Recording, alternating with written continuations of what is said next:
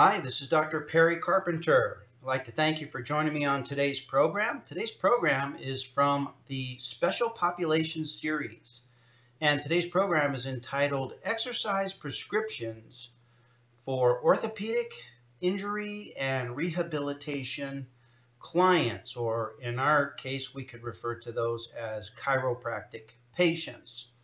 I have a fascinating program for you today, and it's a program that I'm sure will provide invaluable information for you as you handle your chiropractic patients that have specific conditions that require your help in the rehabilitation of those conditions. And let me just take a moment to introduce myself to you. This is Dr. Perry Carpenter. I'm a chiropractor. Been a chiropractor for approximately 28 years now. I graduated from Palmer West College of Chiropractic. And throughout the years, I've taken many different types of continuing education courses. And I list for you here some of the courses that I've completed that qualify me to speak on today's topic. And specifically, I'm going to be making extra reference today to materials derived from the National Strength and Conditioning Association, of which I'm a member. I hold two credentials with the NSCA. I hold the Certified Strength and Conditioning Specialist credential and also the Certified Special Population Specialist credential. And today's material is largely based on ideas, references, and concepts about rehabilitating and treating persons who qualify as special populations. And today we're talking about that group of special populations that we find in the chiropractic practice, and that is people who have healthcare issues. Specifically, today we're talking about injuries and issues with the musculoskeletal condition. So today's program is about injury, orthopedic, and rehabilitation patients. And those certainly qualify as special populations. And those are certainly people that have special and unique needs perfectly suited to the work that we do as chiropractors. So I'm going to be supplementing chiropractic material today with additional material derived from the exercise sciences, and I will be quoting some references from the National Strength and Conditioning Association. References for today's program are many, and draw your attention to a couple of textbooks from the National Strength and Conditioning Association. I'll be presenting information from the Essentials of Personal Training and also the Essentials of Strength Training and Conditioning.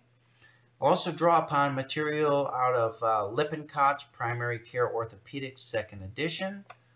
I'll refer to Yoakum and Rowe Essentials of Skeletal Radiology, specifically when we get into a discussion later on the rehabilitation of spondylolisthesis and spondylolysis. I'll be drawing on some physical examination procedures from the Fundamentals of Musculoskeletal Assessment Techniques. That's a fabulous textbook by Palmer and Epler, a couple of physical therapists. I'll make also a brief reference to the AMA Guide's 5th edition, and those of you that are qualified medical evaluators, you'll recognize those references. And then I have a couple of specific references for you relating to the shoulder and the lumbar spine. And I chose and selected these references for a couple of different reasons. Number one is they relate exactly to topics that we're going to be discussing, specifically related to the lumbar spine and specifically related to the shoulder. And also because each of these articles illustrates some general principles that are extremely important principles that we understand regarding injuries and rehabilitation in general. And I'm going to make early references to each of these principles early in the program. And then when it comes time, when we get to the lumbar spine section and when we get to the shoulder section, I will reiterate these principles by drawing upon these references, specifically as relates to the region that we're considering, whether it be the shoulder or the lumbar spine. And I know you're going to find these references to be fascinating, and these are some principles that are illustrated in these references that you can rely on and that you will rely on in your practice from now to forever.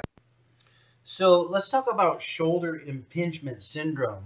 If you've been in chiropractic practice for any length of time, there's a good chance that you've encountered patients with shoulder impingement syndrome.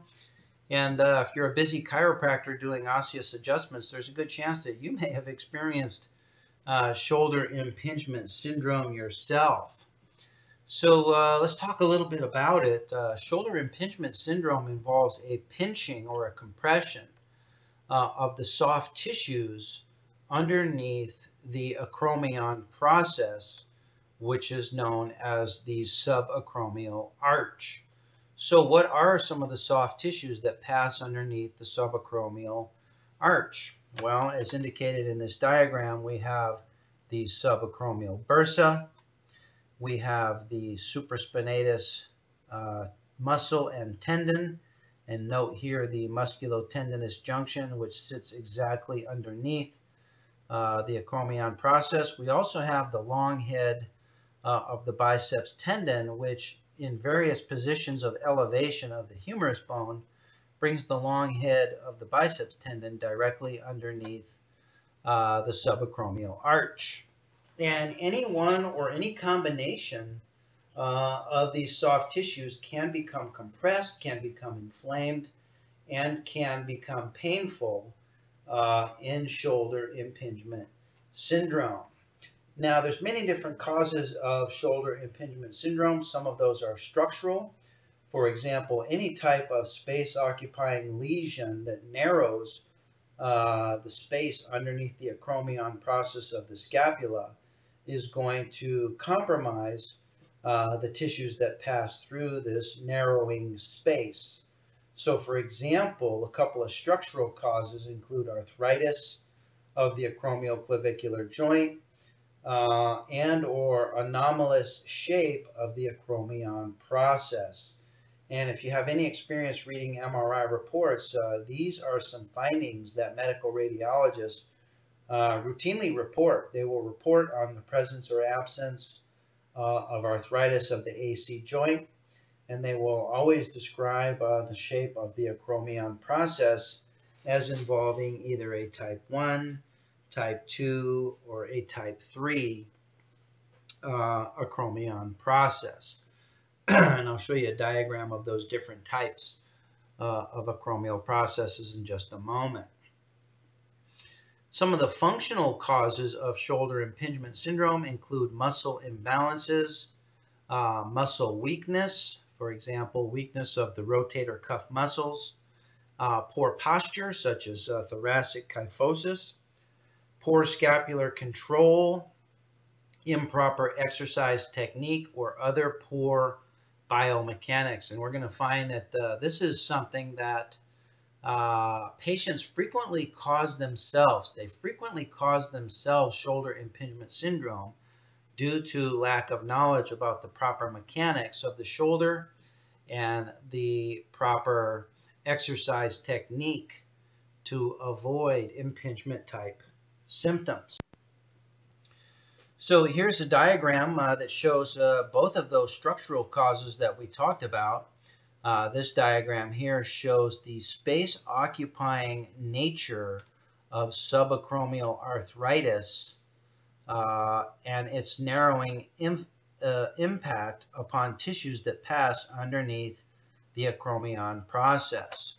So what's being depicted here is a compression of the subacromial bursa, and red indicates inflammation, irritation, and pain in the subacromial bursa.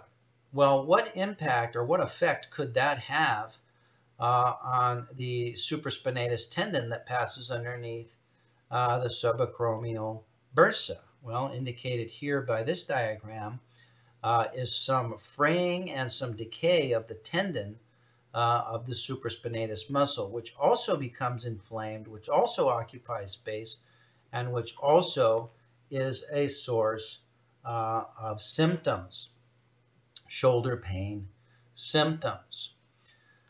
Here's a diagram of the various configurations of acromion processes. So here is a side view of the scapula. This is the glenoid fossa. This is the coracoid process anteriorly. And then this is the acromion process coming off of the spine of the scapula. And this depicts a type 1 acromion process, a process which is flat and straight. And then the type 2 and the type 3 acromion processes involve various degrees and angles of hooking of the acromion process, which conspire to compromise space in the subacromial arch and in the subacromial region, and causes bony constriction and bony compression on the contents of the subacromial space. So here is an X-ray showing here in this diagram a patent subacromial space. Here's the acromion process with a type 1 acromion. Over here we have the modified Y outlet view, which shows a downward sloping and hooking acromion process, thereby compressing and occupying space which would otherwise be open and patent absent this downward slanting hook here. So this is an example of a structural impingement on the structures in the subacromial space. Some of the physical examination findings that will tend to suggest subacromial impingement syndrome include a positive Dawbarnes sign. Dawbarnes sign is suggestive of subacromial bursitis. And then we have various impingement tests that we use. We have impingement sign of near. We have the plane impingement sign. We have the Kennedy-Hawkins test. And all of these are different maneuvers designed to reproduce pain within the subacromial space. Here's a diagram that shows the impingement sign of Kennedy-Hawkins. And this is a very useful test which will frequently and easily reproduce symptoms of impingement syndrome if they are present. Now, to perform the Kennedy-Hawkins maneuver, you bring the patient's arm up into 90 degrees of flexion. You bring the humerus into maximum internal rotation. And this diagram is being shown with the examinee's elbow in full extension. I prefer to do the maneuver with the elbow in 90 degrees of elbow flexion. But regardless, you simply rotate the humerus into maximum internal rotation and then apply at least 10 or more degrees of adduction. And I typically like to bring the elbow across the midline of the sternum so that the elbow ends up over on the opposite side of the sternum. Once the position is proper, you simply apply downward pressure both to the elbow and also to the wrist. With my maneuver, with the elbow flexed to 90 degrees, I apply downward pressure to the elbow here and then to the wrist, which ends up over here in this particular position. And the combined effect of those two applications of downward pressure is, number one, to require the examinee to elevate or flex the shoulder under resistance, and then also to externally rotate the shoulder under resistance. As it's demonstrated in this diagram, the examinee is only resisting in the direction of flexion. The examinee is flexing his shoulder against resistance as the examiner tries to push the elbow down into extension. With my maneuver, the examinee resists,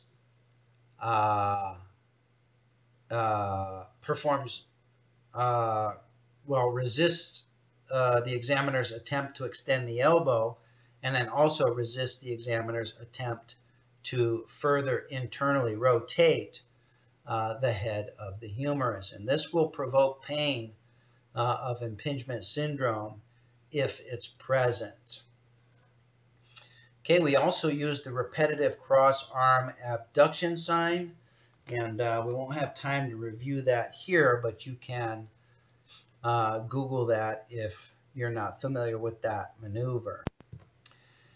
So we know that the Kennedy-Hawkins maneuver, which involves flexion, adduction, and internal rotation, causes the greater tubercle of the humerus bone to occupy space and compromise space and pinch those soft tissues up against the subacromial arch.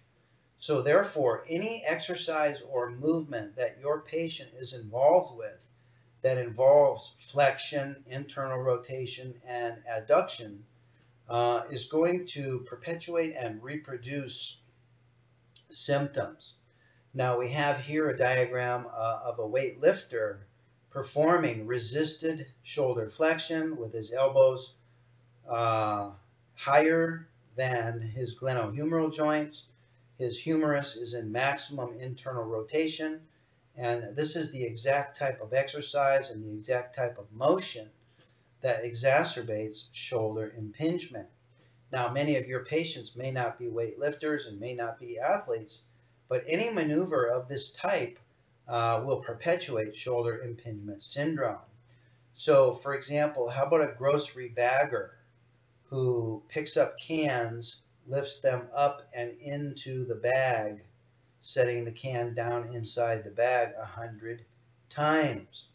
That is 100 repetitions of a Kennedy-Hawkins maneuver.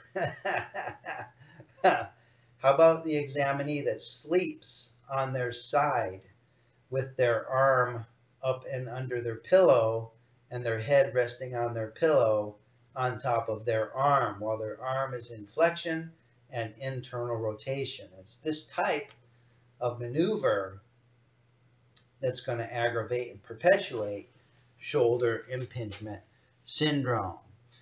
So the rule of thumb with shoulder impingement syndrome is don't recommend any motion that is painful to the examinee. Do not cause pain. And sometimes maneuvers that you don't think would cause pain or should cause pain actually do cause pain. So the first principle is that none of these other principles apply if they cause the examinee pain. So first rule of thumb is do not cause pain. Well, what type of maneuvers would we expect would be typically associated or particularly causative of pain? Well, any type of maneuver that involves shoulder flexion with an internally rotated shoulder, such as overhead dumbbell presses, overhead barbell presses, bench presses, or incline dumbbell presses. If you have an examinee that has a shoulder impingement syndrome, you might try them on decline bench presses rather than incline bench presses.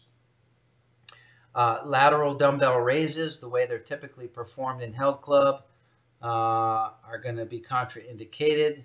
Definitely contraindicated are upright rows, such as what this athlete here is demonstrating. This is an upright row maneuver.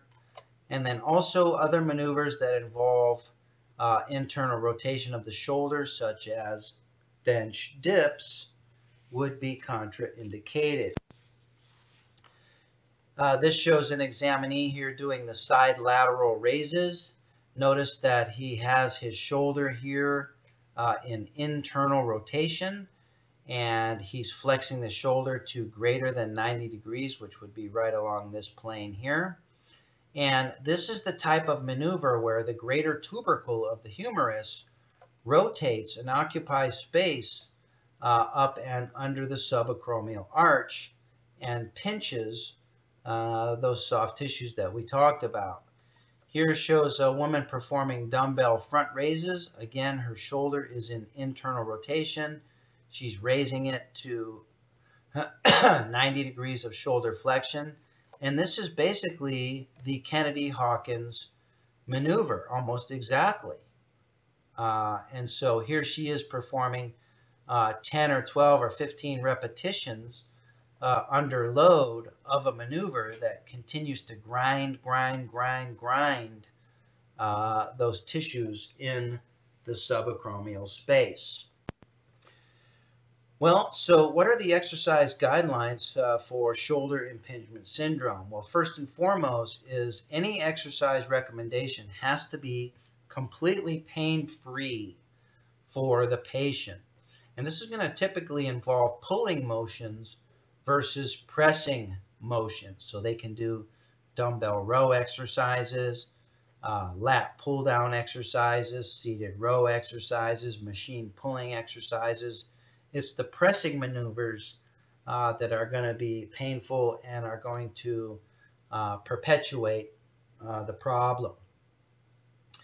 Now, because muscle imbalances in and around the shoulder, and in particular in the rotator cuff, are responsible for contributing to shoulder impingement syndrome, we need to strengthen the rotator cuff muscles, especially the external rotators, which are the infraspinatus and the teres minor muscles. So in this example, the examinee is performing resisted external rotations to strengthen the infraspinatus and the teres minor muscles in the back. Strengthening the external rotator muscles helps to keep the head of the humerus from compressing and elevating into the subacromial space during other exercises that involve the pectoral muscles, the deltoid muscles, and even the bicep and tricep muscles. So strengthening the external rotators becomes a primary focus for these types of patients. And we want to progress from isolation, single uniarticular joint exercises to multi-joint and compound exercises. So this is an example here where the examinee is doing an isolation uniarticular exercise, and this would be a good entry level type of exercise for a painful. This is a poor picture, but it is a good exercise. And this shows the patient performing resisted shoulder external rotations, now using a resistance band. And if this looks like a wimpy exercise, I encourage you to go ahead and try it. This can produce quite a fatigue effect in the external rotator muscles. So if you've never done this exercise, I encourage you to give this one a try. Here shows a prone exercise technique for performing shoulder external rotations. You'll notice that this is a uniarticular exercise. The only motion is occurring here at the glenohumeral joint. And this is an isolation exercise for both the infraspinatus and for the teres minor muscles. Okay? So there's a couple exercises regarding shoulder impingement syndrome. Let's go on and talk now about shoulder instability conditions.